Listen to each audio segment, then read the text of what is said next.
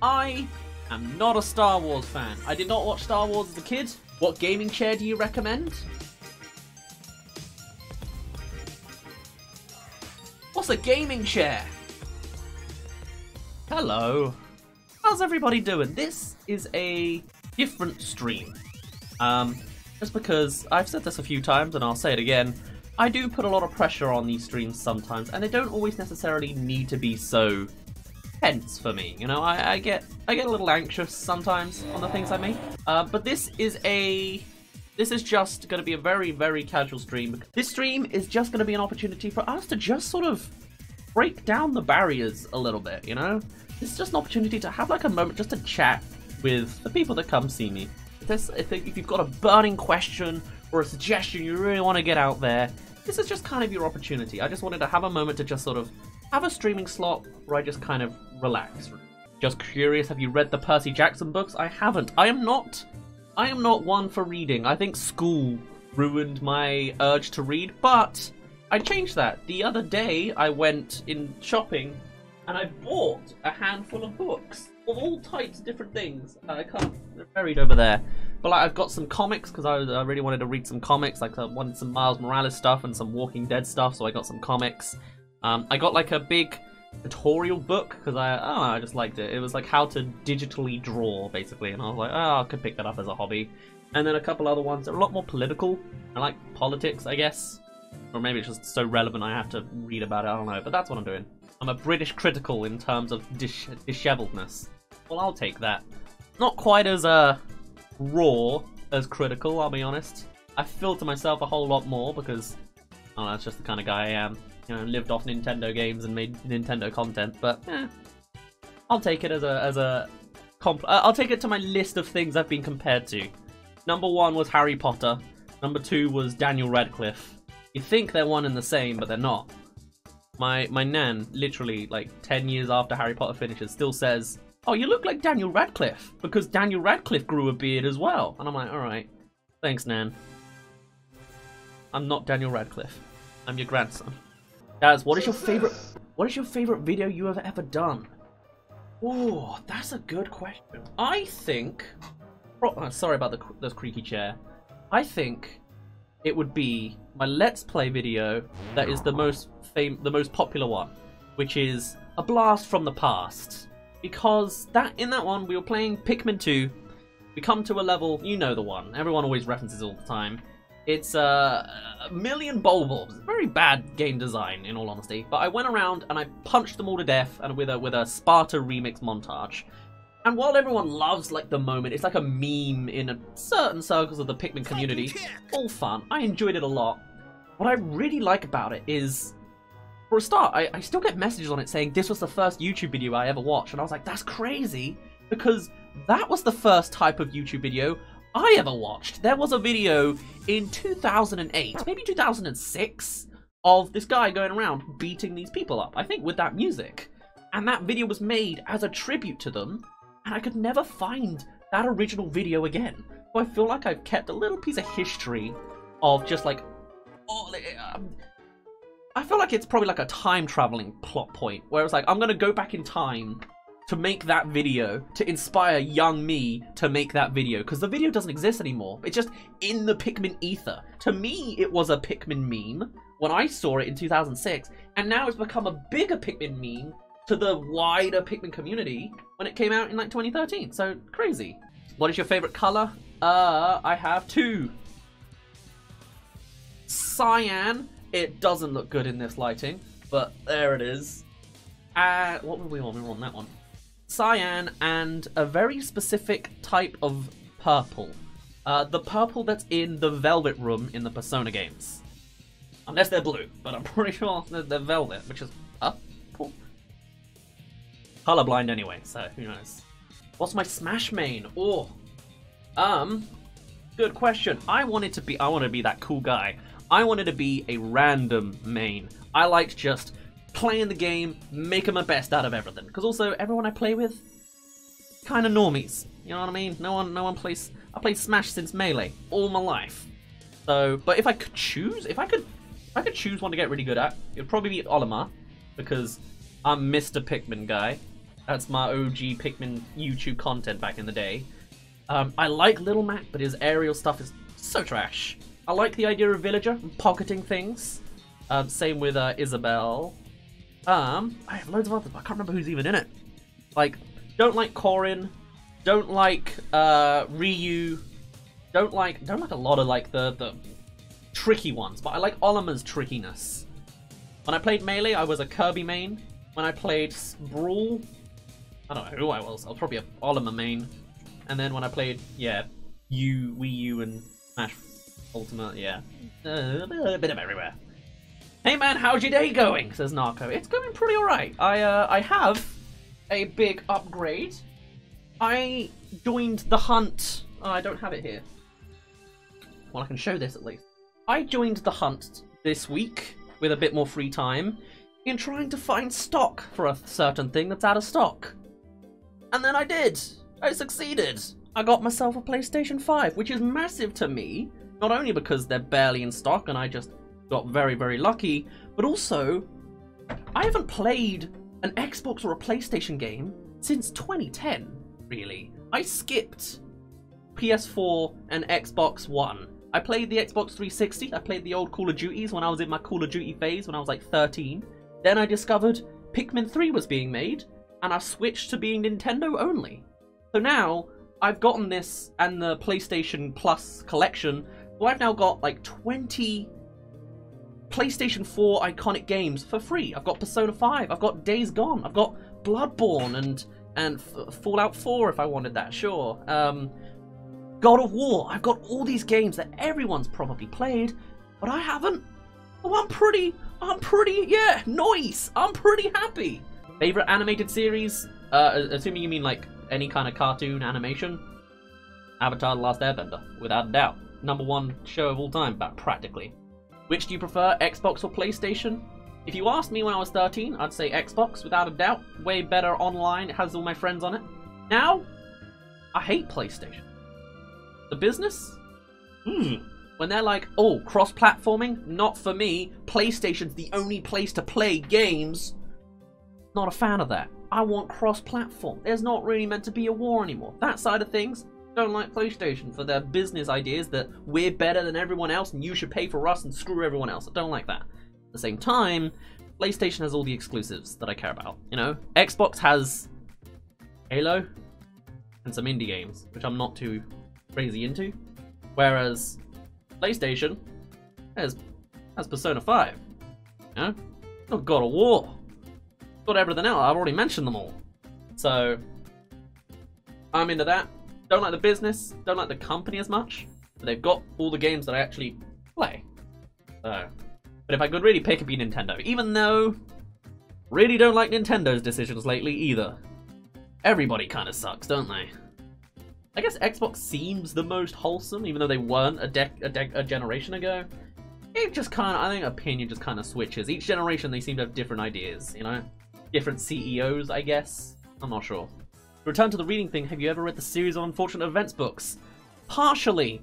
I was at a doctor's once, I saw a book that said Series of Unfortunate Events, read the blurb that said, if you're not here for unfortunate events, don't read this. It's real depressing, it's real unfortunate. That's why it's unfortunate events. And I was like, I don't like sadness. So I put it down, never touched it.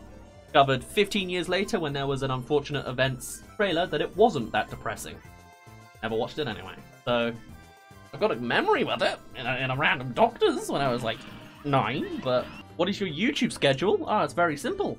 On a Monday and a Friday, we upload. It is at 5:10 in the afternoon UK time, which is, I guess, a little confusing.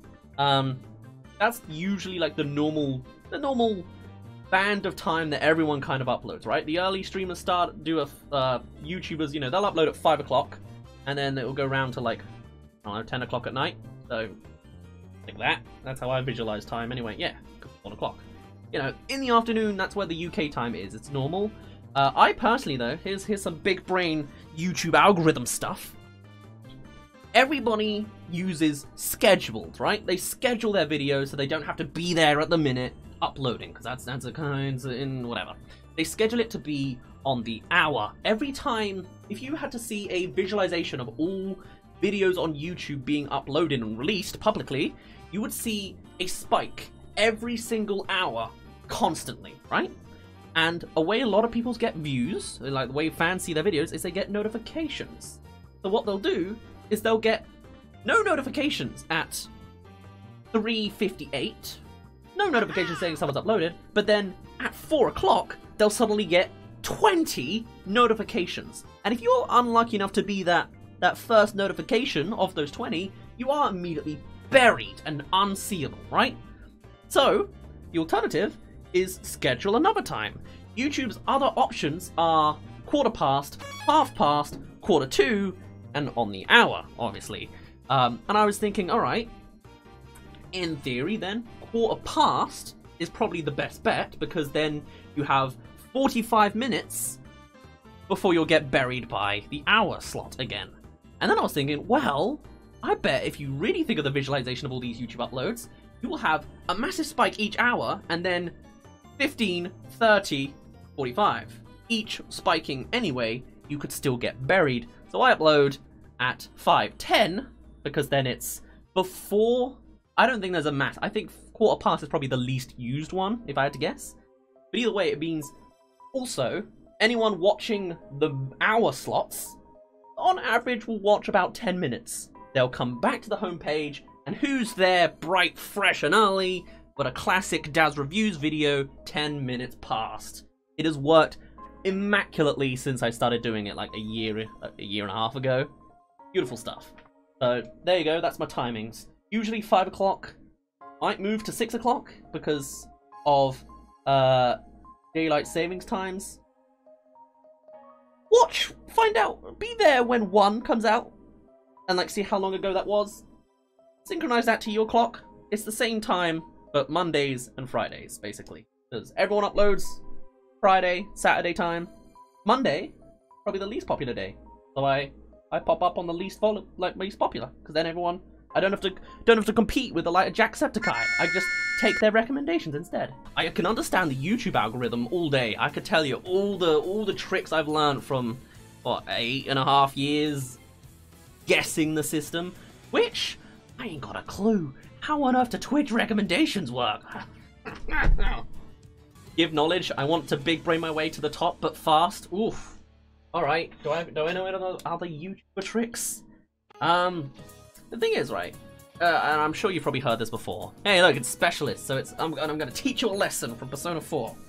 YouTube, right?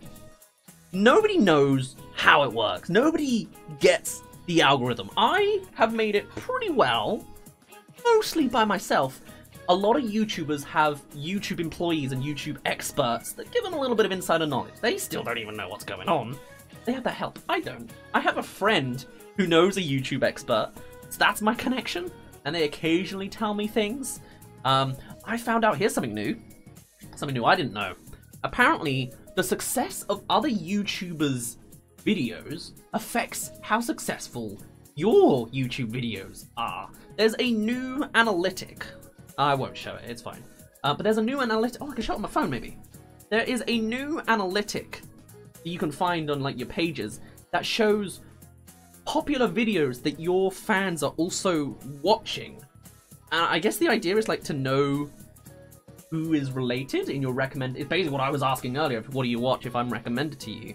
And I was like, how do I use this? I genuinely don't know how to use this. Where would it be? Like Discovery? I have no idea. Audience, maybe. But it's very strange. It's a whole new section I am not used to understanding. You know, I don't think it wants to tell me on the app. Well, that's a shame, but it's a thing. Mine doesn't tell me much. Apparently, you guys watch food theorists and game theorists. You watch Jaden Animations. You watch Conoco Kitten, I think was one I saw at one point. I don't remember who they are. It's mostly like you watch Donkey. Surprise, surprise. You watch Critical. The big name people. Surprise, surprise. Have many fans. Some of them are also mine. It's very strange. Odd One's out. Yeah, you see him all the time. I don't know what he do with that information, but that's a thing. If you can work out what that means, what I'm supposed to do with that information, Great. I haven't got a clue. How do you become more personality based through your content? How do I do that? You know? Like I could introduce full green screen skits, but then that interrupts the content you're here for, which is a movie coverage. It's a hard trait. I want to do more personality stuff in 2021. I've got some inklings of plans that I want to start germinating a little bit, but like, you know, that's one of the things every YouTuber has to go through. How do you live long? You know, what is the worst movie for me? The Amazing Bulk, definitely, just because it's green screened entirely and poorly produced to make that happen. I think, you know, like I've yet to see Food Fight and you know, all those kind of dreadful things, and like the Bone Alone video that we watched last week was pretty bad, but I think that has to take the cake by far. I want to see more of those, to be fair, more terrible third-party green screening stuff. Am I a game producer? I'm not. I'm just like aware of the businessy things. I'm a YouTuber. Look me up.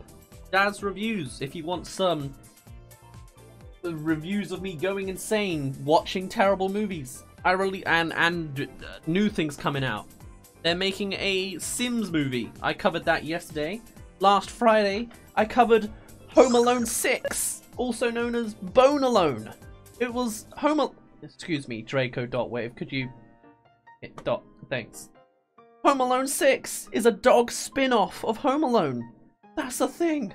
So if you think you've gotten into the Christmas spirit, you ain't seen nothing yet.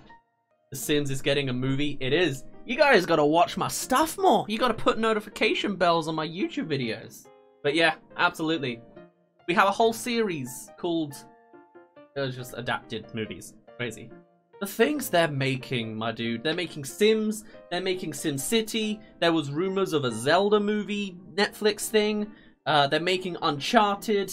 They're making Mortal Kombat. They're making Cuphead. There's so many things. Cover Metal Gear Solid? I plan to. I'm probably gonna do it later, like a long time later, and then I'll be like, remember what's the name of the actor who's in it? Whatever his name is. Remember blah blah blah's new Metal Gear movie. That'll be a future title. Wait for it in like February or something. Does anyone remember that one X-Men show from the 2000s? I don't. I wasn't a fan of X-Men as a kid. I wasn't a fan of superheroes as a kid, apart from The Incredibles. But I hated Spider-Man, hated Batman, hated Superman, hated X-Men. Didn't watch any of it. Sonic X, that was my superhero. Daz, where are you from? I'm from the UK. I'm from Britain. I was born in London and then moved about a lot. So where my accent is from, I couldn't tell you. Because also I picked it up. Obviously I picked it up, yeah, as I went along. So let's just say all of this is the UK, yeah? Like, you go up here, you're in Scotland, right? I've always lived at the southern border, alright? Like, if this was like Manchester, which is like in the centre, you know, here's Wales. I've always been down here, alright? Born in London, round about here.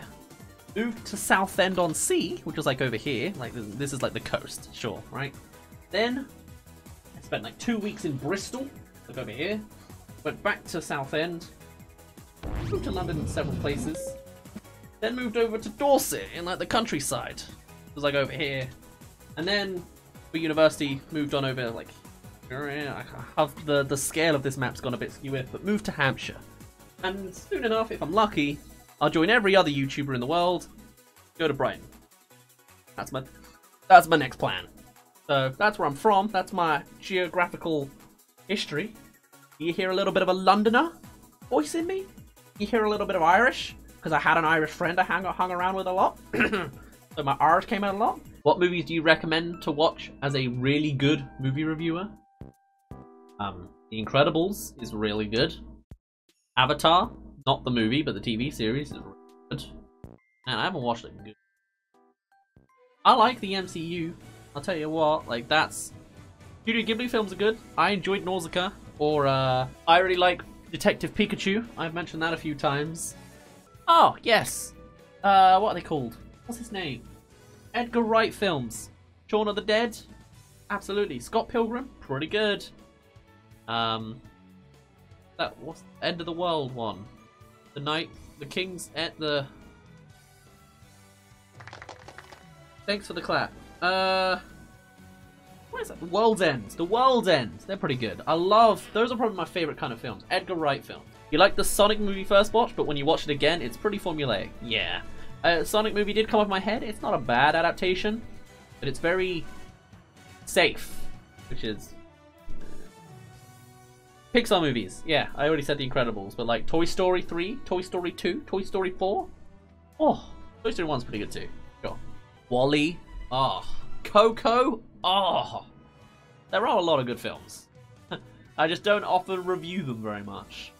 Although actually I do review Pixar films. Hey Daz, what do you think about The Mandalorian? Or are you not just not a Star Wars fan? I am not a Star Wars fan. I did not watch Star Wars as a kid.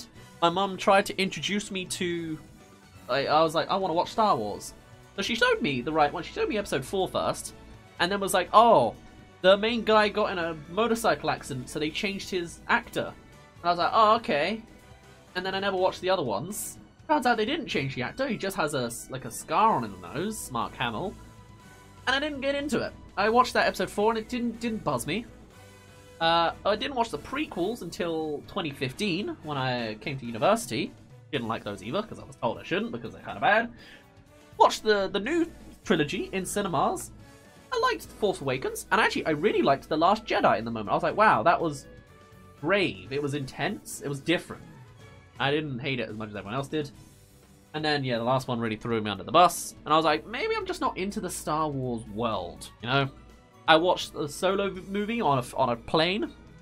Never watched Rogue One. Never watched the Clone Wars. But then I watched Mandalorian. We started watching it like 2 or 3 days ago. I really like The Mandalorian.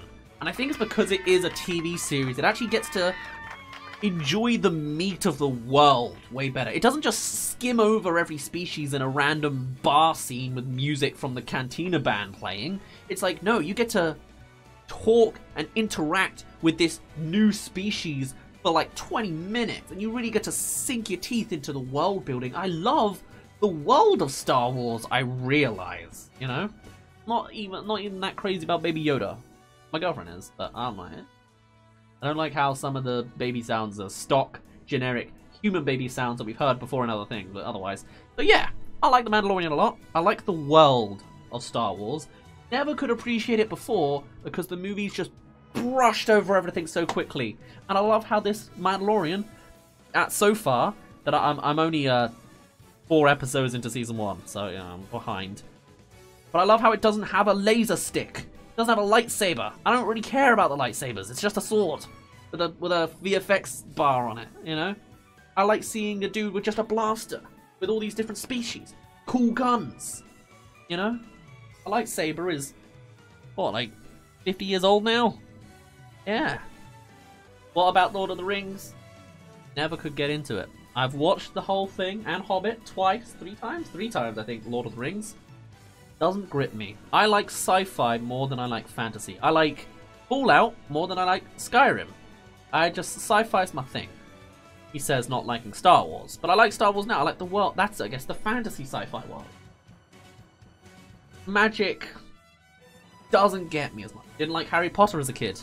I'm sorry. I'm against the norm. I like Marvel. There's your mainstream thing I like, because it's kind of sci-fi-ier. What's your opinion of Pikmin 3 Deluxe? I love that Pikmin 3 Deluxe is available on a console everyone has. Or a lot of people have. Been opening a lot of eyes for a lot of people. I've got a couple friends that have gotten into Pikmin. I love that it's newly accessible to new people. I hope it succeeds. At the same time, it was awfully lazily put together. Kind of. The ultra spicy difficulty had no difference. They just changed the mechanics to have less Pikmin. Maybe more health. Nothing changed. The co-op element didn't translate well into the gameplay at all because if you went to any cutscene, it would give all your Pikmin to one of the players because that's how it always did in the solo. Like, they didn't really polish that. I like the new side missions, but they were fairly standard. They didn't do too much. They're not bad. I like how they tried to show new things with the assets they had. I liked the new guy at the end, but it wasn't much. It was just like a mini reference. It was more for new people to see. I hope it does well on that sense. But for me as a veteran, you know, Perry the Platypus is apparently my opinion. What was the most disappointing movie you saw in 2020? It was probably, yeah, Mulan. Sonic was kind of disappointing. Scoob! Oh! Scoob definitely ruined me. That was horrible. Horrible. Have I seen Kingsman? Seen Kingsman. Love it. Kind of. Love the first. Second one wasn't as good, but I'll appreciate it. It's getting all the super sequels. Sure, I'll watch them all. Maybe review them. We'll see. What gaming chair do you recommend? What's a gaming chair? This is just an office chair with a pillow stuff and a pillow casing on it. A cushion and a pillowcase, you know? Get the red and black one, because they're all red and black. That's the boy gamer color. Bruh, nice chair. I know. Very top quality, isn't it? I do actually have like a fancy spinny leather chair. My girlfriend's using it. She gets the big chair in the front room. I get the boiler room. Have we not established this already? Like, but otherwise, I'll be leaving it here. All right. So for now, my name's been Daz. You didn't really care, and I'll see you in a bit. Bye bye.